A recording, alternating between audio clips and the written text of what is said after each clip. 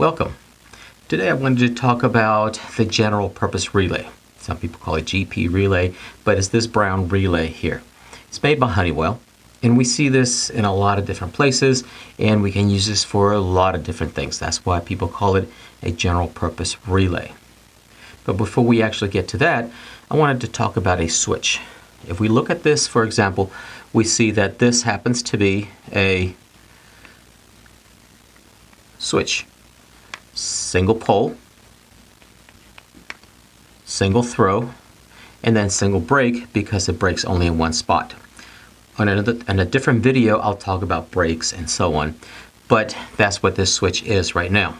So now, when we move this down, we're going to have power going through here, and we can light whatever it may have on the other side. Let's say a light bulb, for example.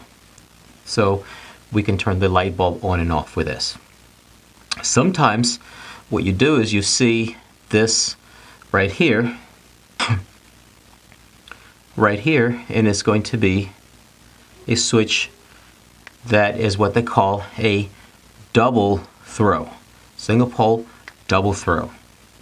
What happens now is that we flip the switch down and we can turn this light bulb on and off. We can also go ahead and turn another load on and off with this switch. So now this has power going to it, so we're running this coil. When we come down this way, we can turn this light on and de-energize that coil, so we can control two different loads.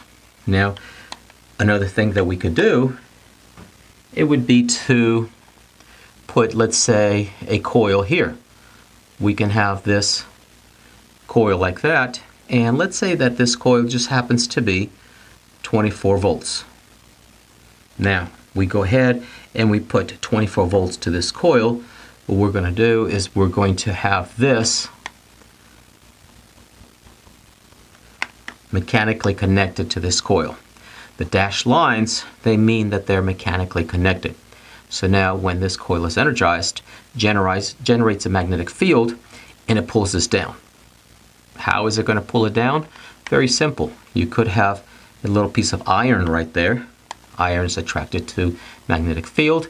You energize this and it pulls this down. So that's one of the ways that this would work. Now, something else that we could do is we could go ahead and put another switch right here. So now we can turn this load, this light bulb, on and off right here with the switch. We can also have another connection here, and we can turn another load on and off right there. It just depends on what we want to hook up on that side. Now, as you can tell, the dashed line is going from the magnetic field to this one and then to that one. So what happens, you put power to this, you will turn this off and turn this one off and turn this one on and turn that one on. Now we can control the loads. Now, let's take a look at it a different way. We know that when this is closed in the off position, we can say that this is normally closed like this. This one would also be normally closed right here, like that. This one here would be what they call normally open. This one would also be normally open like this. Now, these are the symbols for normally closed because power's off. This is the symbol for normally open, symbol for normally closed, symbol for normally open. When you put power to this, this is going to open, that one is going to close. This one is going to open, that one is going to close. So now let's take a look at it, like I said, a little different here, a little different way. So what we have is we're going to have a relay that's going to be like this. It's going to be like that. Now this relay, we're going to have a connection here, we're going to have a connection here, and we're going to have a connection here. Between here and here is going to be normally closed. between here and here is going to be normally open, just like on this one here. Now, we're also going to have a coil on this right here. This coil is going to sit down here on the bottom, and let's say just like that one, this coil is 24 volts. Let's just say the coil is 24 volts here. Now, we're also going to have another connection on this here, and we have a connection here, we have a connection here, and we have a connection here. Between here and this connection here is going to be normally closed.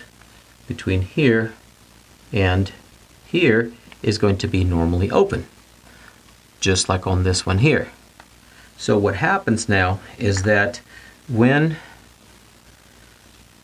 we energize this coil, all of these will switch position. When we energize this coil, all of these will switch position. One thing that you need to know is that these are numbered. For example, this will be number 1. This connection will be number 2, and this connection will be number 3. This one will be 4, this one will be 5, and this one will be 6. If we compare this one to that one, this one is number 1, where it's coming in, right here. Normally closed, that would be connection number 2. Where it's normally open, that will be connection number 3. Number 4 right here would be this one. Normally closed, this would be 5. And this one would be 6 right here. Connection number 6. 1, 2, 3, 4, 5, 6. So just like on this relay, on this example, you put power to this, all of these switch positions. You put power to this one will open, that will close. This will open, this will close. In this example, the coil is 24 volts. They can be 110 volts. So it just depends, you have to check that. And we'll talk about all of that in a different video. But this is what they call a general purpose relay. This is the basic operation of it. This is how it works. Like I said, this is made by Honeywell, and we see this throughout the field. And I hope this helped. My name is Julio. Please go ahead and subscribe to my channel on YouTube. Follow me on Facebook. And if you have any suggestions about other videos you would like to see, please send them to me, and I will see what I can do about getting the videos to you. All right, thank you.